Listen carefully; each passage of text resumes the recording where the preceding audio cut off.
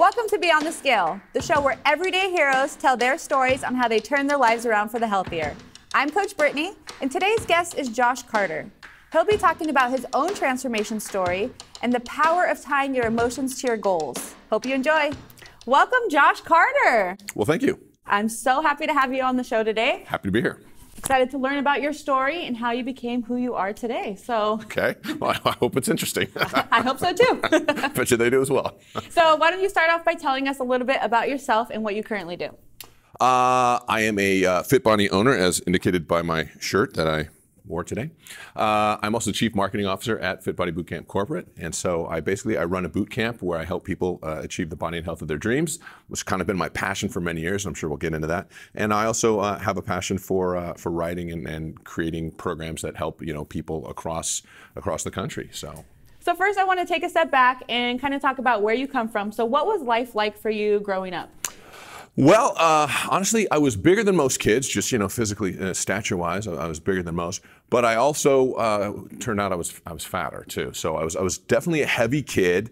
I have benchmarks in my memory of certain weights. So in third grade, I weighed 100 pounds, and that's about what age is that? Like 7, 8, something like that. Eighth grade, I was 180. My freshman year of high school, I was 230 pounds. And by my freshman year of college, I was 270. And I'm pretty sure it got up a little higher than that, but at that point, I wasn't stepping on the scale anymore. So. Got it. Now, how would you say that affected your self-image?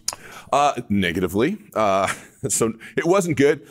Basically, I like a lot of people, ate my emotions. And so when I was happy, I might as well eat. When I was sad, I might as well eat. And so that's just kind of the way it panned out for me. And I could always play it off a little because I was, like I said, I was relatively big, and I got the whole he's big boned and things like that. I had to wear the husky tough skin jeans, from Sears. So it negatively affected me, but at some point it actually happened to me in my freshman year in college, I decided I wanted to hit the gym. And I walked in there, was super intimidated. Even though I was big, I was super intimidated because I really didn't know anything about it. And that was literally my first step into the health and fitness world. Awesome. Now, how did it feel when you first walked into the gym? Were you nervous, scared? Well, see, that's where I can identify with a lot of people because, again, even though I was big and I looked like somebody who might work out, I had no idea what I was doing. I was completely intimidated. I was afraid to ask questions. I couldn't even tell you what I did on that first day. It was at UCLA, so it was at the UCLA gym that's open for all students. And at the time, it was a very small gym, and it was very crowded. And so you had to wait in line for whatever it is you wanted to learn to use. And like I said, I was just very intimidated. But oddly enough, I quickly fell in love with it. And so I just kept going over and over, started reading all the books that I could about it, started going, of course, with the muscle magazines of the day, the Muscle and Fitness and Flex and Muscular Development and all of those ones. And just truly, it became a passion of mine. Okay. And now, what do you think it was that really made you fall in love with fitness? I think at first it was the way it made me feel about myself, about the sense of accomplishment, because even though in the beginning I certainly didn't know what I was doing, well, I did something which was better than the day before, right? And it kind of ties in with one of my tenets of how I live my life now, which is I always strive to be a better version of myself. Every single day when I wake up, I strive to be a better version of myself. And so back then, that made me feel better about myself, and it was doing something towards my health and fitness. And as it happens, I was pretty good at it, right? And so, I learned what I could learn from the magazines and from the other people. And eventually, I got a membership at a real gym. It was a gift from my girlfriend at the time. It got me a membership there, and I started lifting real weights. I ended up getting a job as a personal trainer at a gym in Santa Monica. And the way that worked was kind of funny because, again, I was big, and for me, gaining muscle is relatively easy. Losing fat is super hard. So I looked big, and so thankfully the manager of the gym where I applied for the job didn't know what he was doing, and he just looked at me and said, "Oh, you must know what you're doing," and I didn't. And so he hired me. So I kind of did on-the-job training. So he kind of paid me to learn to train clients, and it worked out pretty well. So that was my first job as a trainer. Okay, awesome. And now, at that point when you were lifting, working on your fitness journey, were you also incorporating nutrition at that point? Yeah, the way I looked at it was a high-protein, high-carb, high-fat diet. Okay. So I just kind of ate whatever. Yeah, that didn't work out too great. I was a broke college student at this point. So what I would do is my mom gave me a Costco card, and she'd give me a couple $100 to spend on food each month. And then I also had a job, and so I'd use whatever money I could. So I'd go to Costco, and I would buy a pallet of the cheapest tuna that they had, right? And a box of spaghetti, and the generic cornflakes, and the big gallon of ragu. And so most nights my dinner was spaghetti with ragu, and I'll be honest, I put cornflakes on it because why not? Nice. Right? And then my lunch most days was I would take 2 cans of tuna with me to school and a can opener, and I would open those up, and I'd go to whatever cafe was around and grab a plastic spoon and literally eat the tuna straight from the can. And I remember when I started to make money, it's like, I am never eating tuna again, because it was just one of those things. Okay, so when you started seeing results, did that change anything in your life? Did it open new opportunities or doors for you? It certainly did. Like I said, I was able to get a job training people. Now, I was going to UCLA at the time. I was getting a degree in economics, which I was really good at, just scholastically. I was good at that stuff.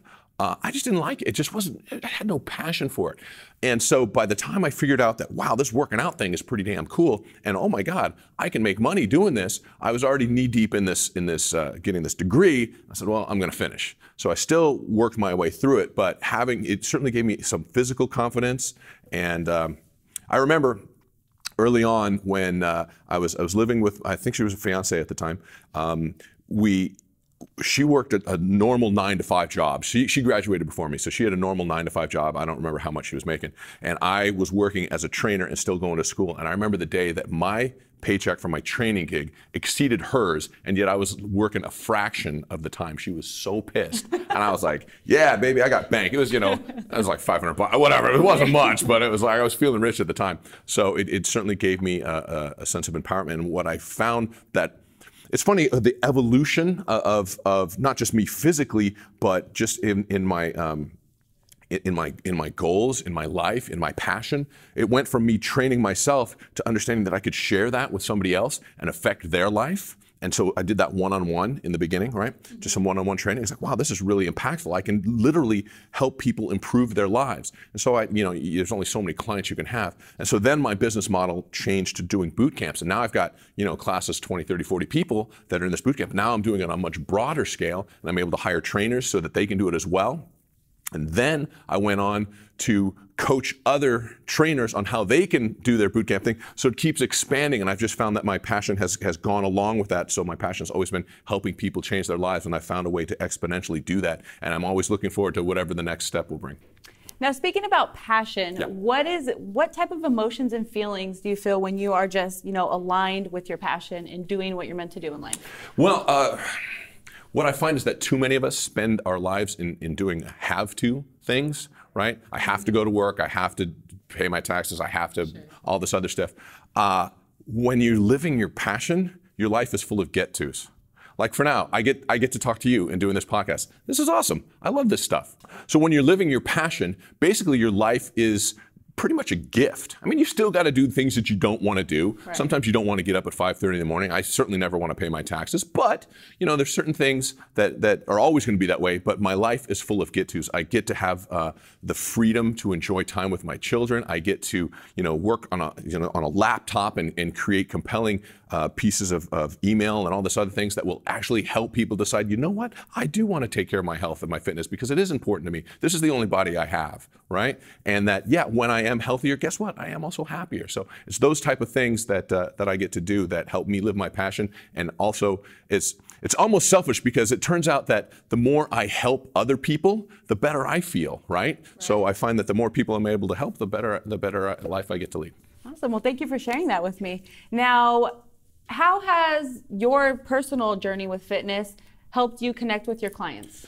That's a great question, because a lot of times people will look at trainers, and certainly me at this point, and think, oh, well, you've always been in shape. And that just, for me, certainly is not the case. So I can identify, now a lot of my clients are women, and I've never been a woman, correct, despite what you might have heard. Never been a woman, but I have been overweight. And so I can say, yeah, you know what? I know what it's like to go and go to the clothing rack and try on a pair of clothes, a pair of jeans or whatever, and go, oh man, these don't fit. I got to bump up a couple inches. So I know that pain. I know the pain of like seeing a picture of yourself and going, oh man, that is brutal. I can't believe that's me. Or seeing a reflection in the mirror or whatever. That association with not being proud of who you are. Right? And that is just not a great feeling. Mm-hmm. So I know that pain. I can identify with that pain. So when I'm talking to the client and they're sharing with me their experiences, I'm not just speaking as someone who goes, wow, that sucks. No, I know it sucks because I've been there.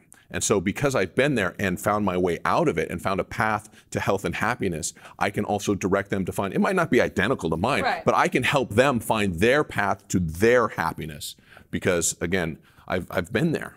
Absolutely. And I think that is something that, people don't think of. Men also go through the same thoughts that women go through, the negative self-talk, just really struggling with staying positive. So I love that you share your story with your clients to help them better understand that, you weren't born like this. The thing is, I think you hit the nail on the head. Women tend to be a bit more emotional and a bit more expressive. Right. Dudes bottle it in. No, I'm fine, bro. No, you're not. Right. Because if you're bigger than you like, you're not happy when you step on the scale, not happy when your pants don't fit, all that stuff, man or woman, you're gonna feel it, right? It's gonna come out somewhere. And so it might, women might outwardly come out with it and be unhappy, and men will internalize it, and that's not good because that can literally turn into some serious health consequences. I've been in this game long enough to be able to recognize that and help both men and women understand that that is not the way to live. And the funny thing is, a lot of people don't understand how bad they feel now until they feel good. If you just think that's normal, that's not normal, right? Feeling that way, feeling unhappy, feeling miserable every time you pass a mirror, see a photo, step on the scale, whatever that is not a normal feeling. Being proud of yourself, having that sense of pride and courage and confidence with every single step you take and every breath you take, that's normal. And but it's hard to see from here. It's a matter of perspective. It's hard to see from here. But once you start that journey, and even if you're not there yet, you go, oh, wow, I can't believe that's how I used to feel. And I used to think that was normal. It's not. And so when we make that realization, we're able to go, if it feels this good here, oh man, I can't imagine what's going to feel like down here. So how do you help your own clients recognize that they are worth it? They are worth the investment for their health? Well, it is certainly a financial investment. Correct. But it's also an investment of time and effort, right? And basically the bottom line is they have to determine that what is their happiness worth. And when they realize that being happy is worth way more money than they would ever spend, then it becomes a win-win proposition for whatever it is they want to do. So it's not about how much it costs, it's about how much it's worth. So how much is it worth to you to be healthy and happy literally every moment, not every moment, I shouldn't say that, most moments of the day, because your kids are still going to piss you off every now and again, and there's the spouse or whatever. But you know what? A lot of that's easier to take when you have one less thing on your plate, and as far as your health and being proud and confident in your own skin. Being uncomfortable in your own skin, I say this from experience, is not fun. It's a absolutely terrible experience.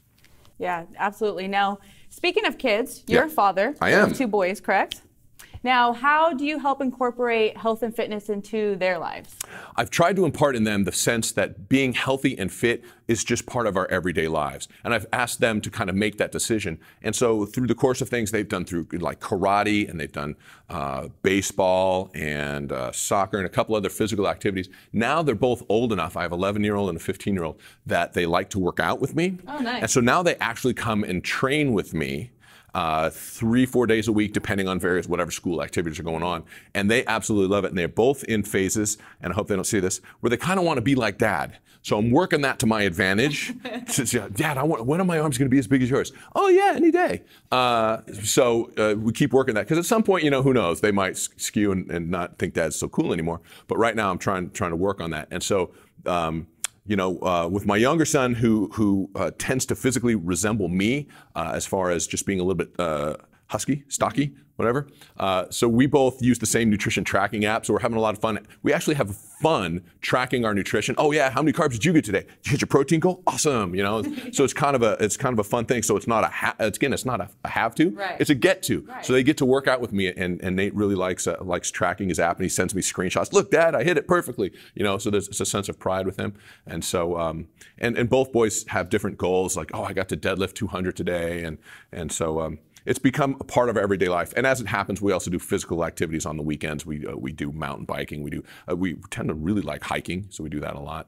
You know, trips to the beach, stuff like that. Yeah, that's awesome. I love that you guys incorporate that all together, and you're able to work out as a family. Yeah, it's not. Obviously, it's not just a gym. It's taking. You know, that for me, that's fun. That's certainly therapy time for me as well. But it's taking that physical fitness that you create and applying it to your outward life to do fun things, so that you're not too tired to go out and run around with them on the weekends or whatever. Just play in the backyard or throw the ball around or run with the dog or whatever it is you do. Yeah, absolutely. Now, how has fitness impacted your mindset? It's a back and forth thing, because one of the things one of my coaches once said to me is, how you do anything is how you do everything. So there's certain things you can control and certain things you can't control. And there's a lot in our everyday lives that you can't control. You can't control what your boss is going to tell you, what your spouse is going to tell you, the traffic, the weather, whatever. There's tons, and it's going to in some way affect your life. But there's some things that you have direct control over. So one of the things you have direct control over is what you put in your mouth. Mm-hmm. Nobody's shoving food in my mouth recently. Sorry. No, nobody's shoving food in my mouth, right? Right. And so I'm the only one who does that. So I have direct control over that. And I also have direct control over how many times a week I work out.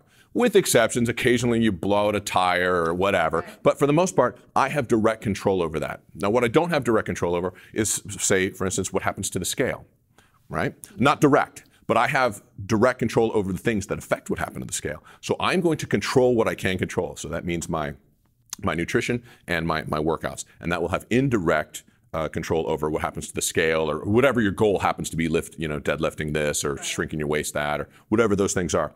But I can apply those control habits that I've created and apply those towards my business life, to my life with relationships, and control what I can in those environments and accept those things that I can't. Yeah, so for sure, life has its ups and downs, like you mentioned. Can only control certain things. Right. When you are like on a down slope and you're finding yourself in a negative mindset, how do you overcome that? Okay, so there's an old Japanese saying that says, fall down 7 times, get up 8. And the thing to realize is that, let's talk about eating. Occasionally, you're going to screw up and have, a giant burrito and a milkshake and a sundae, or whatever your thing is, right? You're going to just blow it, and you're going to, oh man.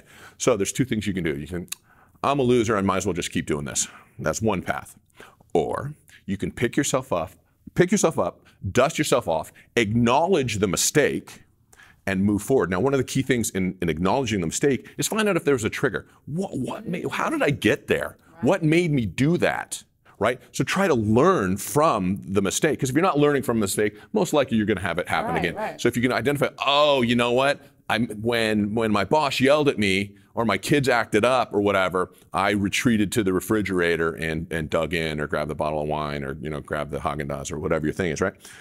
So it was this that triggered that. So maybe a better thing to do in that situation is this, right? Mm-hmm. So you take your attention and aim it elsewhere. Focus your attention where it deserves. Focus your attention on habits and activities and actions that serve you, as opposed to ones that don't. But the key is going back and recognizing the trigger. Right. And sometimes there's one. Sometimes you just, oh, you know what, I messed up. Okay. Acknowledge the mess up. Don't beat yourself up about it. Right. Because that's not going to help. How's beating yourself up going to help you learn? It's not. So you don't beat yourself up about it. Acknowledge it. Yep, screw up. I'm not going to do that again, because now I know why, and now I can move forward. I love that piece of advice, and I think that's great for our listeners to incorporate into their lives, to really, when you screw up or you fall off track, just find that trigger, figure out what's going on, so that way, it won't likely happen again. So thank you for sharing that, Josh. All of us. Everybody. Every single one of us. Yeah. Everybody screws up. Yes, absolutely. It happens. Now, do you still struggle with self-image? Yeah, I'll be honest. I am currently 46 years old, and long ago, we get things knocking around in our brains, right? Maybe something, a lot of times it's what our parents said to us, and maybe not intentionally, whatever, but we let these things rattle around in our heads. And so for me, I had a stepfather who called me fat and lazy. And this was probably when I was 8, so this is 38 years ago, whatever, right? It still rattles around in there. And so I still, when I go to the beach, have to remind myself I'm not that fat little kid whose stepfather made fun of him. I'm an adult, and I don't. Those are essentially lies. Those are lies that we have been told, and lies that we've repeated in our heads, and we all have something, right? And so that's one of mine that rattles around in my head, and it gets repeated. And the thing is, if we're not careful, we'll find reasons to validate it. Oh yeah, I sat on the couch yesterday and played a video game for an hour. He was right? That'll rattle around in there. But if you can flip that around and tell yourself, what are essentially truths, you can make those, validate those as well. So I am not fat and lazy. Those are two things I'm not. I'm certainly not overweight any longer, and I'm certainly not lazy. I actually take action on the things that I want to achieve in my life. So occasionally I need to rerun that. The thing is, we have these pathways that have been, through years of repeating these pathways in our brains, that fat and lazy, right? And it's like a stream. And even though I have redirected it, nope, that's not right. The rut is still there. And if I let it, that water will go back down that path because it never goes away. So I keep the water diverted to this new pathway of strong, confident, empowered, action taker, all those things down this way. But occasionally, if you let it, it'll flow. Oh, no. Get it back over there. So I have to be aware of that. And when I hear those thoughts start creeping up, I realize that's not me, and it probably never was me, and there's no reason why that should affect me. And so I can divert it, get it back towards the positive. And I would imagine the more positive thinking you have, it makes those pathways deeper, so that way the water keeps running that way, and then it's easier to keep the water. Absolutely right. I find that it has happened less and less over time as I was consciously aware of it. Because your past actions, your past does not need to define you. What has happened to you in the past does not affect what you do in the future unless you let it. Absolutely. And I won't give that particular thing permission to affect me anymore. So how do you help people find that same passion for fitness that you have in their own lives? That's a great question. I don't necessarily expect them or want them to have the same passion for fitness, because a lot of people don't necessarily want fitness as much as they want the things that fitness can give them. The freedom, the self-confidence. Maybe they'll fall in love with it, and that's cool too. I have a ton of people coming to my gym. Oh, I hate going to the gym. Oh, good news, we're not a gym. All right, that's good news number one. And two, we are not your typical workout. And when you do this, you're actually going to fall in love with it. I mean, that's typically what happens. And so they fall in love with the experience that we create, which is in part a workout, but it's actually kind of a minor part. And as it happens, we concentrate on creating a feeling and an experience that is above and beyond anything that they would get anyplace else. Because here's the deal, that's the reality here, is that they can go to YouTube and get a workout. They can also get a nutrition program. A little Googling, done for you, right? But when they come to us, that is only a small piece of what they get. They get this magnificent experience. We know their name when they walk in the door. We know their husband's name, their kids' names, what they do for a living. We know all of this stuff, and we make them feel loved and appreciated and validated every single time that they come in. And so it's a place where they come, and they can't wait to get here, and they don't want to leave. And when we do that, lives change. So they might not have a passion for fitness, as it were, but the experience of coming in and the effects that it has on their overall life, that's what we try to create so that they want to come back. And so, again, it's the only body that they have. So if results is a side effect of creating this experience, then that's what I'm going to do. Awesome. Now, I would imagine that, having that type of wow experience with everyone, it also creates a sense of accountability in those programs. Can you talk to us about how important it is to have accountability in your life? Well, again, going back to the thing, nobody's putting food in my mouth. I try to impart the same thing to them. Hey, the only one who's responsible for where you are in your life right now is you. So I'm going to hold you accountable. I'm going to ask you for your nutrition logs. I'm going to ask you how many times you came in this week. I'm going to ask you for all that stuff to make sure you are being held accountable, not to my goals or my standards for you, for your standards for you. You have told me this is what you want to achieve, so I'm going to hold you to that. right? So I'm going to make sure you're keeping your own promise, again, not to me, but to yourself. So I do a lot of follow-up with text and Facebook message and posts. We have a private Facebook group that we use. We do all those things, phone calls, we do one-on-one meetings, just to make sure that people are keeping themselves accountable for their own actions. And when we do that, people are appreciative. If I say I'm going to do something, and somebody holds me to it, great, because there's a reason I said it, and it's because I meant it. Yeah, absolutely. And I imagine it builds confidence too, when they complete those smaller goals. So absolutely. Perfect. So now, do you help your clients set goals? Absolutely. Now, generally they come to me with some sort of goal in mind. So let's say that someone comes to me and says, I want to lose 20 pounds. Okay. But what we try to uncover is, what's the real reason that you want to lose 20 pounds? We have to find the deeper why. So and I've been doing this a long time, and it is never about the 20 pounds. It's never about that number. If you go deeper and deeper each time, what we find is that it's not the 20 pounds, it's that 20 pounds ago, she was happy. 20 pounds ago, she had confidence. 20 pounds ago was before the kids. 20 pounds ago, her husband was looking at her this particular way. 20 pounds ago, she was fitting in these jeans and felt great about it. So there was some level of happiness and confidence that was 20 pounds ago, and that's why it is. So when we uncover the actual why, we're able to better dial in the desire and the determination to achieve that goal. Now, again, let's go back to not having direct control. So one of the things we do is we set these, what we call procedural goals. Okay. So for instance, okay, I want to lose 20 pounds. Okay, you don't have direct control over that. But let's do a short-term goal. So let's come up with let's come up with 3 short-term goals. Okay, what can I do that will have, I'm going to give up soda. Okay, you have direct control over that. All right, no more sodas. Great. Well, maybe we need to find a substitute. We can work on that. I'm going to come to the gym 3 times this week. You can also have direct control over that. I'm going to turn in my nutrition logs to my trainer 3 times this week. And now again, maybe they're great, maybe they're bad, I don't know, it doesn't matter, but you were able to work on setting those short-term goals so that we can go over them and then achieve what the long-term goal, with the long-term goal being the 20 pounds or whatever it happens to be. So by setting those short-term, achievable and controllable goals, we're better able to help our clients achieve their results. Okay, and now speaking of goals, do you think there's a difference between just thinking your goals in your head and actually writing them down on paper? I like doing both. So I like people to write down their goals in the morning and in the evening. I encourage my clients to do gratitude journals, so they write what they're grateful for in the evening and also what they're going to achieve. I have them write it as if it has already happened.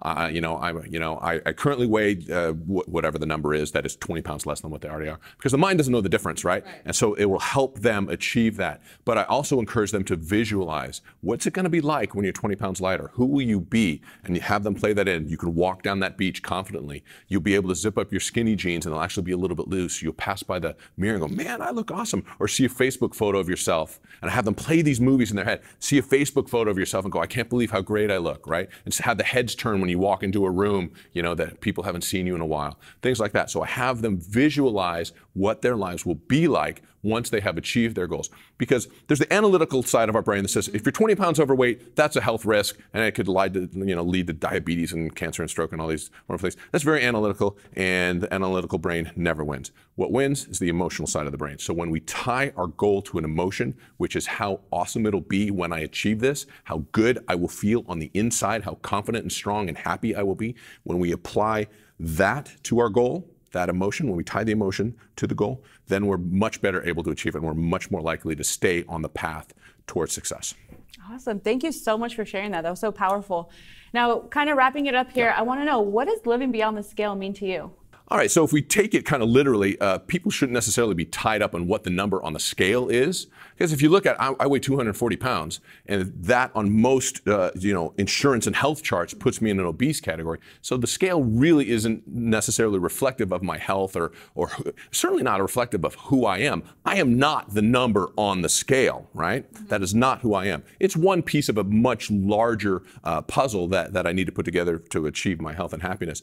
But it's, more along lines of things like, I had a client who told me he wasn't able to get his wedding ring on because he was so heavy, and so it was after 10 years he was not able to get it on. And so after doing a short-term 6-week program with me, he was able to get it on for the first time in 10 years. Stuff like that. They're non-scale victories that are just huge. Being able to slip back into a dress. I had a client whose goal was to fit in a dress. She had to do a black tie event at some Christmas function or something like that, and she wanted to fit in a dress that was actually her high school prom dress from 15 years and 2 kids ago, and she was able to do that. So it's those non-scale victories that mean so much to me, especially when I see my clients achieve them, and that when I see that they are proud, I feel proud.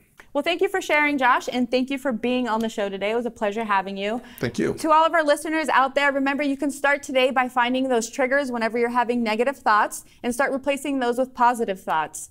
Josh, if any of our listeners want to visit your location, where can they find you?